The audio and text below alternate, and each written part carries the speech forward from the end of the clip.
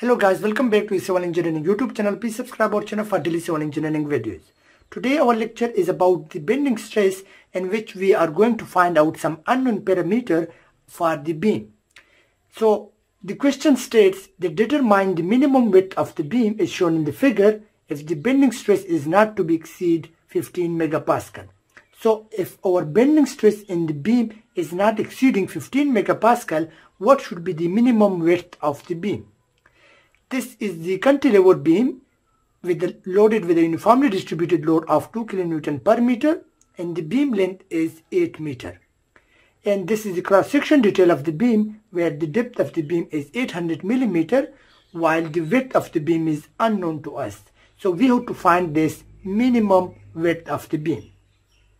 So what should be the minimum width of this beam in order that the bending stress should not exceed 15 megapascal? So for this question, first we have to know about the bending stress formula. So we know that the bending stress is equal to the MC over I. This formula is used to find out the bending stresses. Now with the help of this formula, we will find out the unknown width of the beam. Now in this formula, we know that the M is the moment. This M is the bending moment value, where you want to find out the bending stresses. I is the moment of inertia.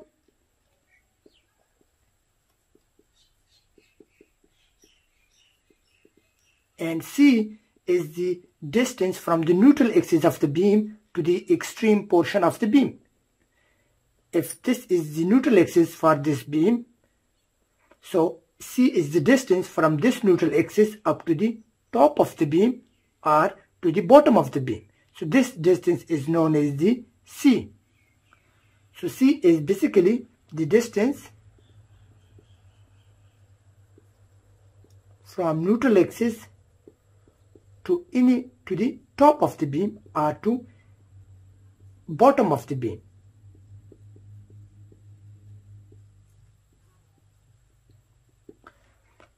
And if BA is the bending stresses.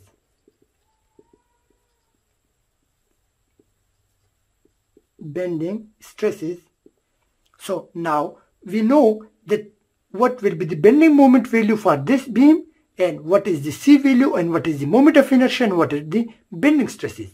So with the help of this, we will find out the B value. So now we know that the if B is given to us, which is in this case is 15 megapascal. So what is the moment? Moment value is unknown to us. So we have to find out the moment value. Now in order to find the minimum width of the beam, we have to find out the maximum bending moment for this cantilever beam. So the moment value for this cantilever beam, we can find out, first of all, we can find out the support reactions for this beam. If this is support A, fixed support, so it will be the RA. So this load is, the total load acting on this beam is RA will be equal to the 2 into 8, where this load is distributed over the distance of 8 meter. So it will be 2 into 8 is equal to 16.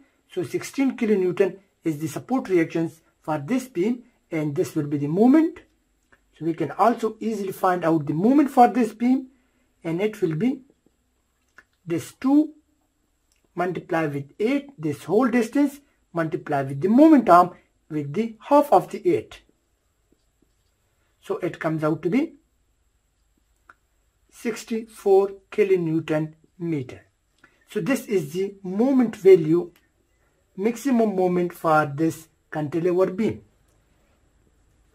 So now we have also here the bending moment value, 64 kilonewton meter. Now what is the C value? C is simply h by 2, because it is the half of the total depth. It means 800 divided by 2, we get 400 millimeter, or we can write 0.4 meter, because we are using all the units in the kilonewton and meter. Now what is the I? The moment of inertia. So moment of inertia is equal to the BH cube by 12, because it is a rectangle, or the square beam. So we can use this formula.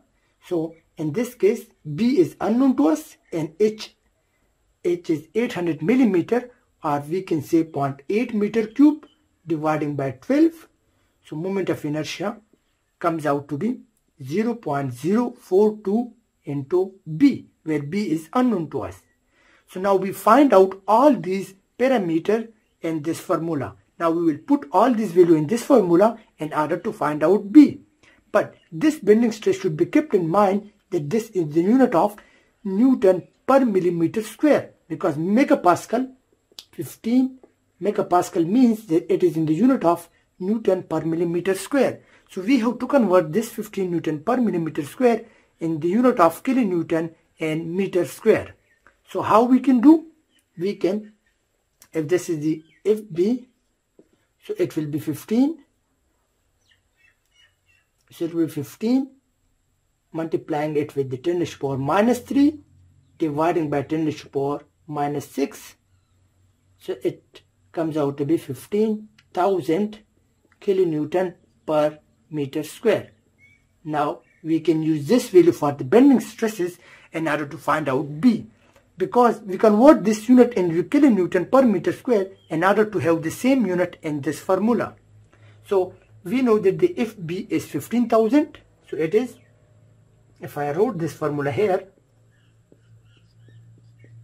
FB is 15,000,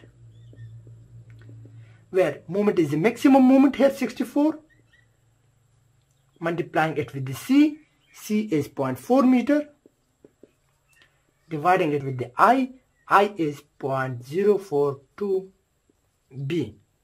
Now we will shift this value here into the left side, so we will find out B. So by solving this equation, we get 0.042, or we can simply shift this B value, so it will be more simple. So it is B will be equal to